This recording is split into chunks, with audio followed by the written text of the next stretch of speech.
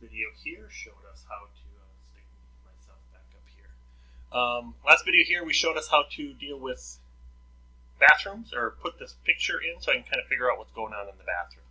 So let's move on to putting this bathroom together. Starting out, looking at the bathroom, the tub is a standard size tub, and then the toilet goes in there pretty standard, and then we can choose our cabinets that we're going to be putting in there and in our sink. So we're figuring this out. If I take a peek here, tub, this is the faucet right over here. So we're going to put a tub in here. We're going to put the toilet in. Toilets from a tub to the center of the toilet should be 15 to 18 inches.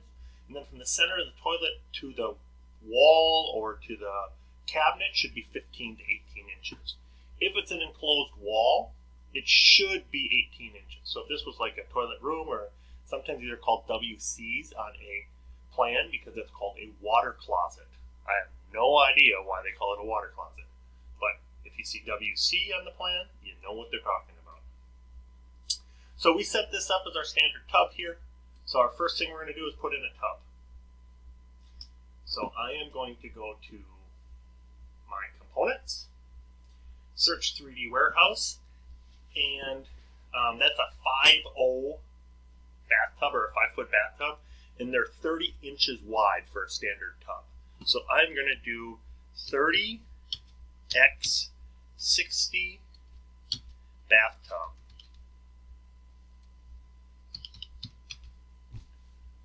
And there's a standard 30 by 60 bathtub. As you can see, there's shower stalls, all this kind of stuff. Sterling is a company, so those are actual, their shower stalls. It's kind of cool. But here's my standard bathtub. I'm just going to pop this standard bathtub in. How I put this bathtub in, it's a little bit different than most probably.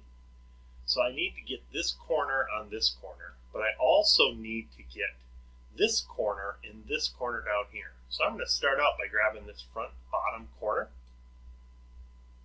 and I'm going to stick it right on this wall corner. Boom. And it puts it in that space. Now I just have to move it on one axis. It's at the right height. Just move it on one axis. And I slide it straight in. It's on the green axis. What I can do is tap the left arrow key, and it'll keep it on the green axis. And I can click it and put it in place there. So now I have my bathtub in place. It doesn't have a surround on it, so the surround is the walls. So you could make some tile walls. Right now I'm just going to leave it the way it is. And there is my bathtub.